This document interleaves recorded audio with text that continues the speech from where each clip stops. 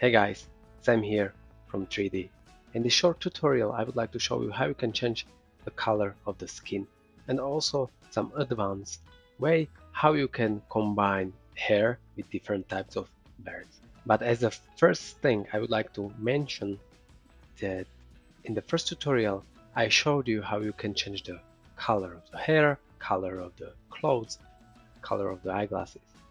And also I showed you how you can manage the generator which we created. Also how you can change the lights, how you can render and so on. So there are basic tips how you can work with avatars. So let's take a look on how we can change the skin right now. So I'm in the pose mode. I need to go to the object mode, so I click on the skin, and here what you can see is basically that we are using two shaders. One shader is dark, another shader is basically the orangish, which is white skin. It should represent white skin. Now, also in the generator, if I click on the generator and with the mouse wheel, I'm changing the view. So I'm going to the pose mode, and here basically it's that easy that this is how I can change the skin color. Okay, but if you want to change these two colors to different one, you can basically go again to object mode, and here are the shaders. As you can see, I can change it to any color I want to. So for example, I want to have it a little bit more whitish. I can change it, and if I go here again to pose mode, to the generator, this is how you can easily change it. The same thing for the dark color. I just need to go to the different shader, and here I just need to change it. That's it.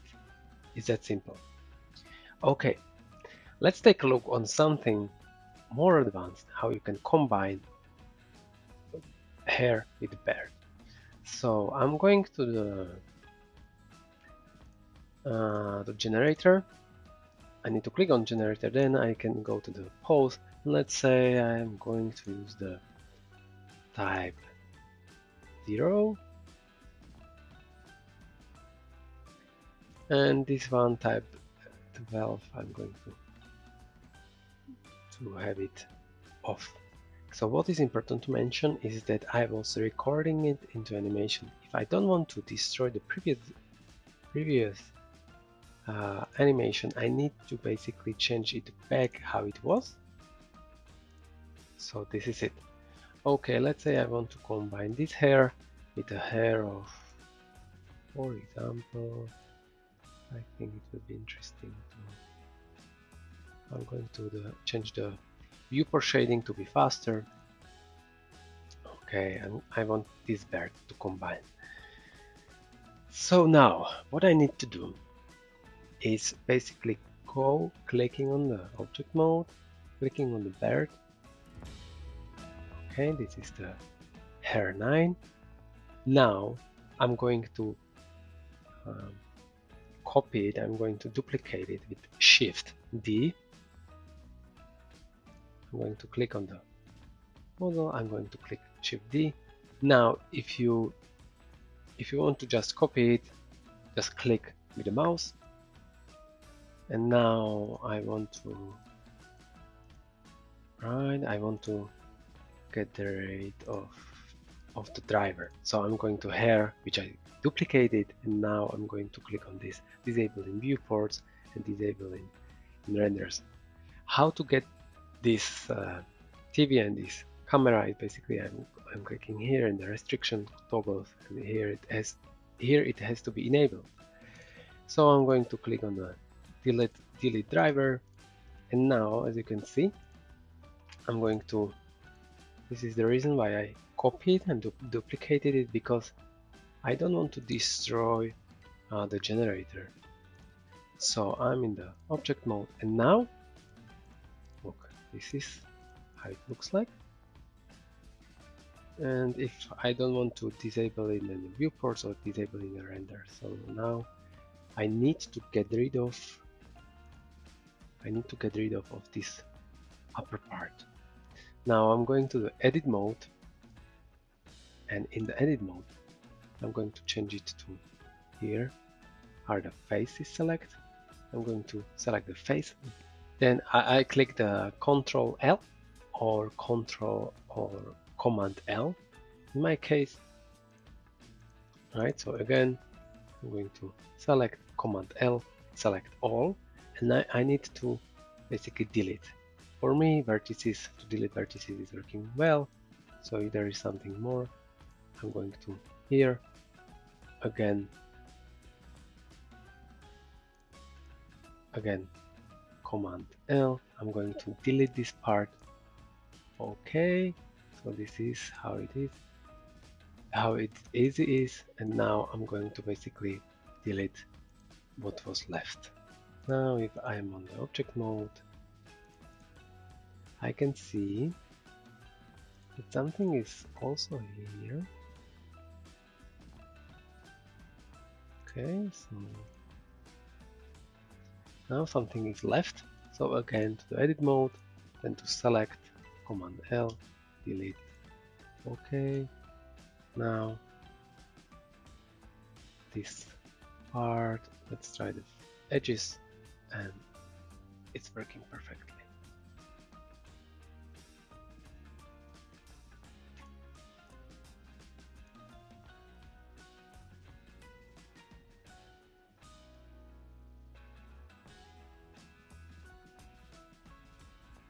Okay, and now I can combine it with a hair type, but let's say I want to have, right, this is it. So what happened is basically I accidentally changed the animation, but as you can see, if I'm on the last frame, this is how it is working. If you go back, you need to be sure that you will not affect the animation. So if you want to render only this frame, please enable all of these settings. If you want to disable it for other animation, so it should work now. And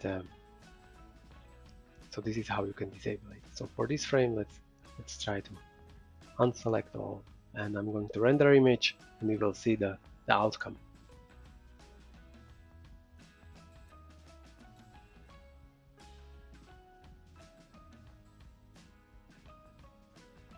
Okay, and for now I see that the bird is different color as the hair, and also I see the difference here that basically the bird is not going smoothly to the hair. So what I need to basically change it, I'm going to close the render image, and now I need to change the color of the bird. I'm clicking on the bird. I see that the color of the hair is on the material hair. I'm going to change the hair to, I'm going to hair. So this, I'm changing the viewport shading to be sure that it's matched. As I see, it's matched. And now, right, this is how it will look. And now what is there is that on the bird, I don't see, it's not smooth. So I need to select, let's go to the edges. I want to select, let's say I want to select these edges. I click G, and now I will just go up, and that's it. If you want to be more precise, change the snap to the off. So now you are just changing it, but be sure that it's not going bad direction. Okay, so this is it. Okay, if I click GX, it's changing this like the X axis. If I can move it only GY, it's going only top. If I GZ, it's going to do Z axis. Alright, so I can change and I can play here. And that's it. Because it's mirrored, it's on both sides the same. Now if I click render image, I will get the image.